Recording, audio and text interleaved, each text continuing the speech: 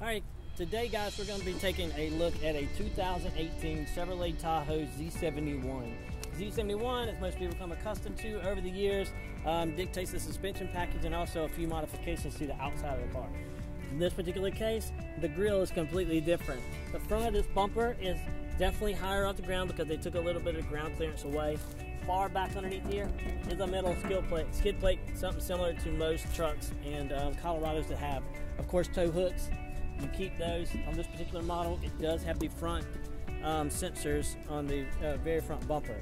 If we come right here to the side, you're going to notice some distinct differences. You can only get this style 18-inch wheel on a Z71 Tahoe. Now, you can get something similar to this on a Silverado, but in today's case, we're talking about a Tahoe. Of course, these running boards are standard on a Z71. It's completely different than the molded ones that's already on a traditional Tahoe. It's also got the keyless passive entry right here. Z71 logo again. If you come around here to the back side, we're going to take a look at the back tailgate and show you a little bit more. On the back here, you're going to notice it does have the rear parking sensors.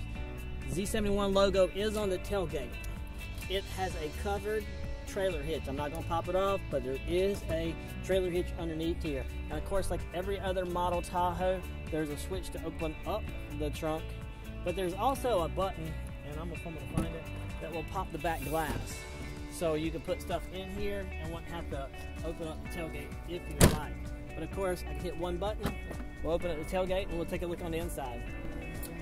And as we take a look at the back side of this Tahoe, you're going to notice not a whole lot of space, at least with the seats up, but there is a small button here I can open up to have a storage underneath here. But with the luxury package that this one has, I can hold down one of these two switches, and of course the seat will lay down on this side, the seat will lay down on this side, then I can have a whole lot of space. It's as simple as 1, 2, 3. You hit the button, the seats raise up, the button, the seats lower down, as simple as that. Guys, now on the second row here, you're going to notice, just like in the back, we've got leather seats. We've got a console right in the middle that I think is the command center for the second row. Of course, you've got a little bit of storage here. I've got both power outlet capabilities. I have 2 USB ports and an HDMI port along with an auxiliary port. So you've got every imaginable ports you could put in a car, at least to my knowledge, with the exception of an optical cable. And I don't know the need of that one. But if you ever wanted one, I guess General Motors could eventually get there. Of course, you got climate controls for the rear seat passengers, along with the heated seats, which in 100 degrees weather like it is, it's not going to do any good today. And part of these controls goes along with the Blu-ray DVD system. It sets up here. It's awesome. You run it from the front, and it also comes with a wireless remote. Now, Bose premium audio system, memory seating. It's got a wood grainish looking material right here. I do like it. I saw it ish because it's not technically wood grain. It's got all your power windows and power door locks, child safety locks for the back, and of course all your power mirror functions are all located conveniently here at the driver's seat. Alright, just like on most every other Chevrolet vehicle we've gone over, all of them is going to have this style steering wheel. All of them will have a steering wheel, but this style is pretty much predominant. It's going to have all your cruise control along with your forward collision and your heated steering wheel, which we are not going to use today because it's absolutely hot.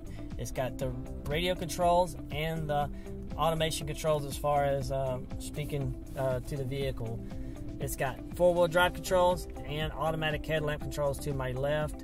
It does have a power up and down steering wheel, so it telescopes in and out and goes up and down. It's got all the rear parking sensors and front parking sensors to my left, which you'll be able to see here in just a little bit. And up top is the driver information center with a neat looking Z71 logo. We have a massive center console along with the cup holders here, and of course the distinctive style key remote that Tahoes and Suburbans have. It's got a couple more ports, 2 more USB ports, heated seats. It does not come with cooled seats on a Z71. You can only get this for this particular package in a luxury collection. Of course, you got all your controls for the rear, all my controls for the front. One of the last few models to actually have a CD player. It has a CD player, luckily, because of the DVD player, and I'm quite a fan of that. And this particular system has pretty much been standard across the board. It's Chevrolet MyLink. On this particular model, I hit a button, it opens up, a behind screen storage along with another USB port. I hit one button, it lowers back down. This is pretty much simple if you've seen it before. Built-in navigation. Of course, it's got Android Auto and Apple CarPlay, all your phone links, pretty much anything you can imagine on a car, it has it on here. To mention the engine, push button start and stop. It is very, very easily to forget this because I take it for granted that it's always there. As we come up here to the top, you're going to see home link system. You're going to also see the buttons for the power sunroof, which this particular model has. Another way to open up the tailgate. It's got a sunglass holder and a pretty awesome flip down spot for people that do have children or just want to keep an eye on their adults that are in the back. Guys, this one's got everything you could imagine. We sell a lot of Tahoes and Suburbans. Look us up on YouTube. Find us on our website. Subscribe to us. Comment, like it. Whatever we need to do, let us know how we can help you.